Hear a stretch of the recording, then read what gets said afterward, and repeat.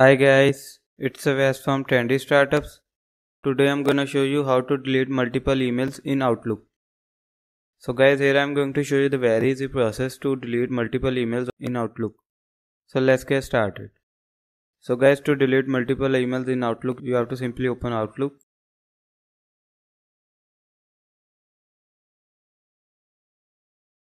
So guys, this is all the emails.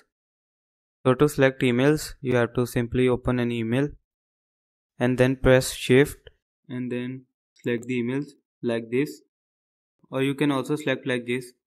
Simply open an email and press Ctrl and select like this.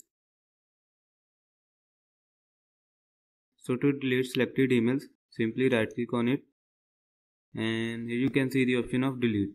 So click on delete and you can also see the delete button here. So you can also delete from here. So simply select the emails and then click on delete.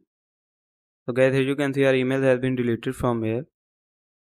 So guys, expand the option Gmail and here you can see the option of bin.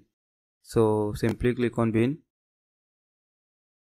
So guys, here you can see all the emails that we have deleted from inbox are moved to bin. So to delete all these emails permanently, again select the emails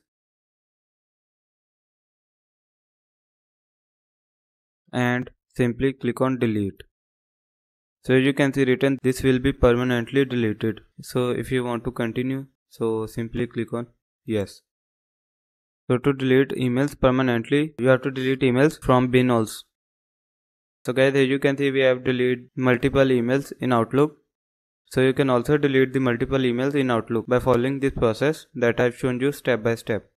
I hope this information was helpful for you. Thank you for watching. Have a good day.